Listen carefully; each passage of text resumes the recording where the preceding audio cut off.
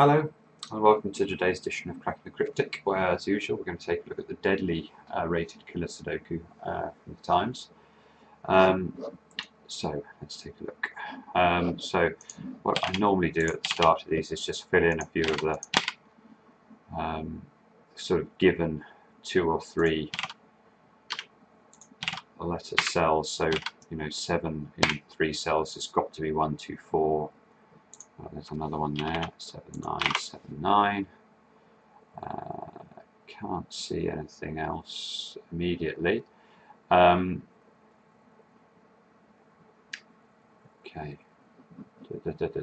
No. Okay. So let's have a look. Let's have a look at the bottom row now. You should be able to write in this number. Again, if you can't immediately see how to do that, then just pause the video and have a think about how. Oh, I've just spotted there's a 6, 8, 9 combination there, so let's put that in. 6, 8, 9. So the way to do this, we get 21 in these 4 cells, 6 here, so that's 27, 14 is 41. That means this has to be a 4 in order to ensure that this row sums to 45, which it must do, because it must contain all of the numbers from 1 to 9 exactly once each. And you can see there the 6 is now forced, and the 14 is also forced as a result of the 6 being forced. Because the 6 can't be a 2-4 variation, it has to be 1-5. And now the 14 can't be a 5-9 variation, it has to be a 6-8. So that's actually quite a good start there. We've made good progress immediately. And we could, I suppose, fill in, what's this, 2, 3, 7, 9. Let's do that just for the sake of completeness. In fact, this can't be a 2, can it? So this has to be a 2 because we've already got the 2 in the box. So 3, 7, 9, 3, 7, 9. So this can't be 9s. And this has to be a 5. Because it's the only place a 5 can go in the box, and this has to be a 9 because that box needs to contain a 9 and it can only be there. This can't be a 9 here. There we go. So, okay, so that's a nice start. You can observe things like this 22 box here needs to contain a 9, but I don't think that's quite useful at this point.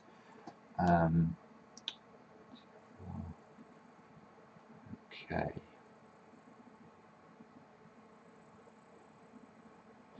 We also know this 8 box needs to contain a 1, and this one can't be here. So I would probably note that there has to be a 1 here or here. And does that help with anything? Not quite again. 30, 15. So I'm just doing a bit of mental arithmetic now just to spot the next step. I could pause the video, probably that would be better, but let's just try and have a quick look. I'm looking at the last 2 columns as well now. I'm wondering whether we can do anything with those. Let's just try that. 13 and 3 is 16, plus 21 is 37. 50 plus this 13 here, 62, 76. So we know that these 3 cells here have to sum to 14. But that is not going to be very useful actually. And that means these 4 cells have to sum to 16, which again is not a number that's conducive to helping us. So we're going to have to do a bit more arithmetic, I think, because this number is solvable using a similar method to the one I've just described. So have a think about how I might be able to write in that number right now. Okay, I'll tell you. This time we need to look at the first 4 columns of the grid. And if you look at those first 4 columns and draw an imaginary line up the grid where the cursor's going now, up here, draw an imaginary line. We know that these first 4 columns have to sum to 180, and we also know that every single cell in the first 4 columns except this one is entirely contained within boxes that don't breach this imaginary line. So if we add all these boxes together and deduct that total from 180, we will get the value of this cell. Okay, I'm just doing that in my head and I get 176. This is always a danger with these videos. You know, if my mental arithmetic is even one out, this video will be very poor indeed. But if assuming that's right, that would force this to be a 4. Okay, and now that's interesting for a couple of reasons. Firstly, if we look at the top, this top row again, we have a 13, a 13, that's 26, and a 4 is 30, and this is 4 is 34. So we know these two numbers here have to sum to 11. And we also know that we can't use either the 3-8 or the 4-7 variations. We know we're either looking at a 5-6 combination or a 2-9 combination, but if it was a 2-9 combination, the 2 cannot go here because of this 22 box, so this would have to be a 9, and this would have to be a 2, like that. And now we can see that this 5 actually is impossible, so let's remove that as a possibility, and we're left with just 6, 9 here.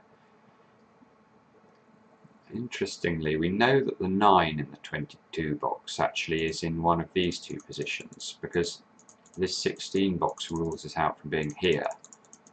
So we know that could be a 9. And that means this is the 9 down here. But that's not going to help us, but we should include it. Okay. But now we can isolate the value of these two cells. So let's try that now. Think about how to do it. But I'll tell you now anyway. So we've got 16 here plus 4 is 20, plus 10 for these three boxes, because we know these three boxes sum to 15 minus 5. So that gives us 30, plus this 2 here, 32. So we know these two cells sum to 13. And we know that neither of these cells can be a 7 or a 9. So they are forced to be a 5 and an 8. 5, 8, 5, 8.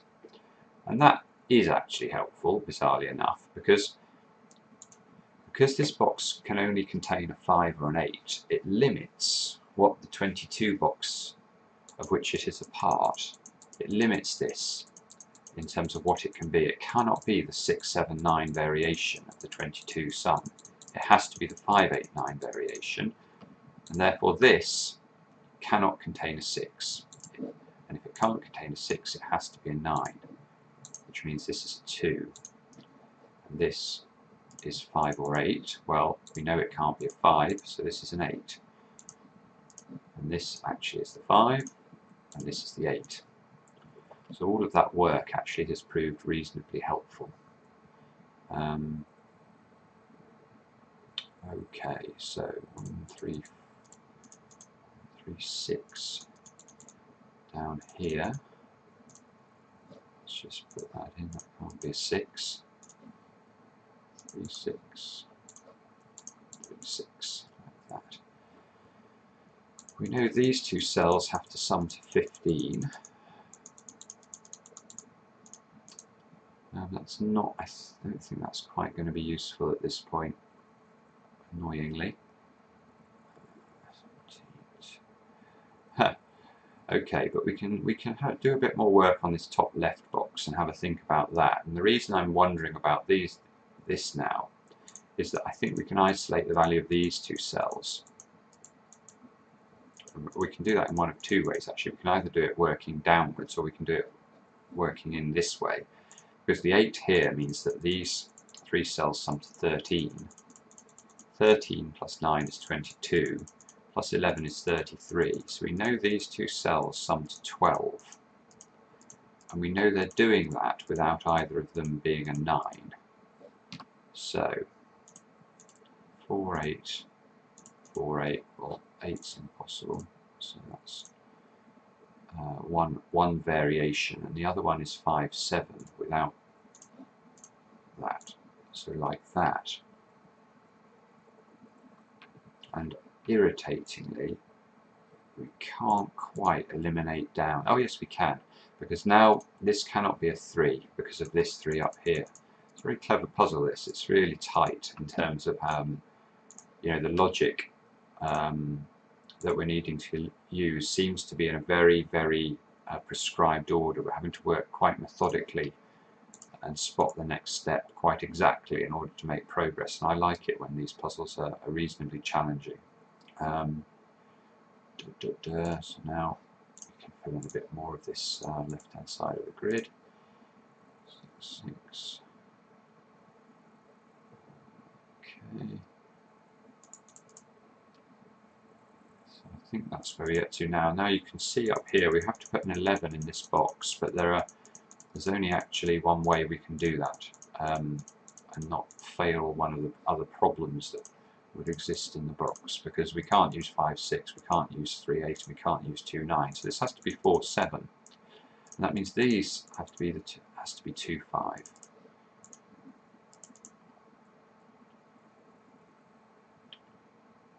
2, 5. So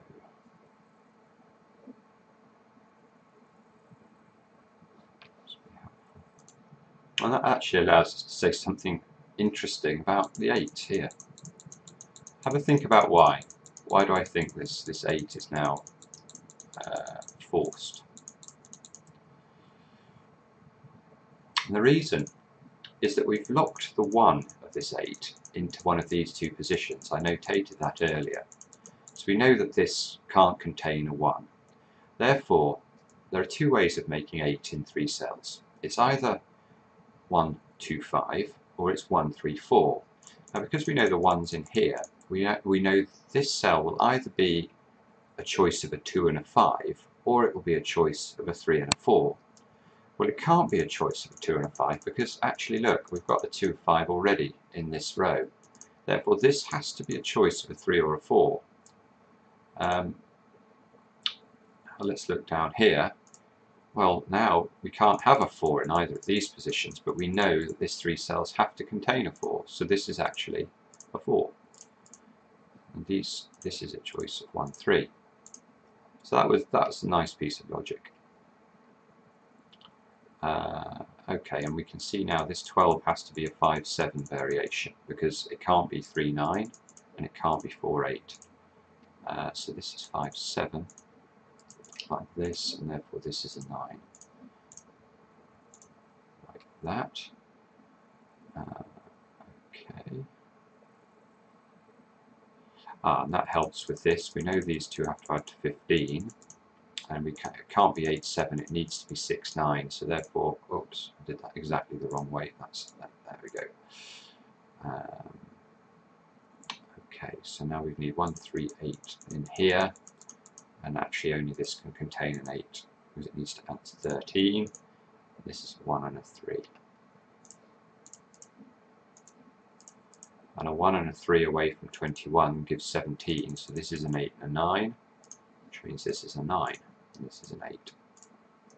This is a 6, 7 combination. And therefore this, I think, is a 3, because I think that's the only thing that can go in this box, which means this is a 3 and this is a 1. Which means that's a 1 and that's a 5. Wow, look at this, it's just flowing now. Okay.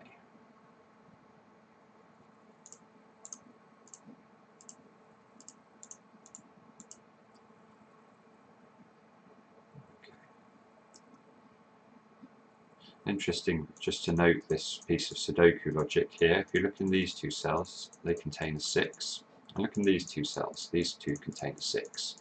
Therefore we know that if this is a 6, this will be a 6, and if this is a 6, this will be a 6. So there cannot be a 6 anywhere else in row or columns 8 and columns 9. But we need to put a 6 in this box here. We know it can't be in any of these 3 positions either, so the 6 is either here or here. And annoyingly, we don't know which one, but because that's a piece of sort of more advanced logic, I'd certainly be writing that down to to help me. And it does help a little bit indeed with this 13 box, because we know this 13 box can't be a 4-9 variation. So it's either a 5-8 variation or a 6-7 variation, but we've just said that it can't be a 6-7 variation because there can't be a 6 in this box. So this is a 5-8 variation, and you can see immediately by scanning across, that means this is an 8 and this is a 5. And therefore, by simple Sudoku logic, that's a 5. Therefore, this is a 5 and this is a 2, which is also quite nice. Now I need to put a 2 in row 4, and that can only go here now. And therefore, this is a 6. These two cells have to add to 5. It can't be 1, 4, so it's got to be 2, 3, and we already have a 2 here. So this is 2, 3, like that. Therefore, I think the puzzle's done now. I'll be quite surprised if there's a really advanced piece of logic left now to solve this. But we'll just carry on because it's not taking too long. So now we need to put 1, 7 in here. We can't quite see how to do that. Oh, I didn't just put the cursor in the wrong place. So I probably just typed in numbers I didn't mean to somewhere else. 1, 7, 1, 7 like that.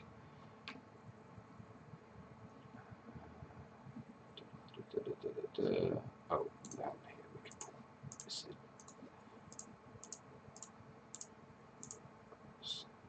That.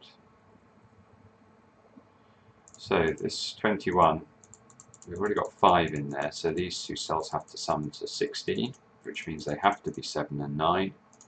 It's the only way of doing that, so therefore it has to be like that, because there's a 9 here. This is a 1. Now this cannot be a 1. Therefore, this is the only place that 1 can go. Okay, 1, 1, 1. That's all looking relatively good. We need to put a 4 in one of these two cells. I don't quite know which one yet, I think. And now we can use the same logic that we were trying to use earlier, and we can isolate the value of this cell. Because, again, these final two columns in the grid have to sum to 90 because they must contain each of the numbers 1 to 9 twice exactly. And we can just add these up, and because we've got a 12 here, the difference will be the value of this cell. I get 81, I think. If that's right, that would be a 9, which looks like it can be a 9. So let's do that. And therefore, this is going to be a 3, which also looks like it's correct. Because now we've got 4 and a 5 to place here, which is going to add to the right number. So that looks like it's a quick bit of mental arithmetic there, might not be too erroneous. Okay. These two cells have to sum to 14, therefore they have to be 6 and 8 because it can't be 5 and 9, which means this is a 6 and this is an 8, which means this is a 6 and this is a 3. This is a 6 and this is a 4. This is a 7 and this is a 2. Just a quick check on the 22 box there and it looks correct, so that's all looking good. This has to be 2, 4. That. We can put 1 and 3 here. 1, therefore this is 7, 9, and that's how you do the Deadly Killer Sudoku. Thanks for watching.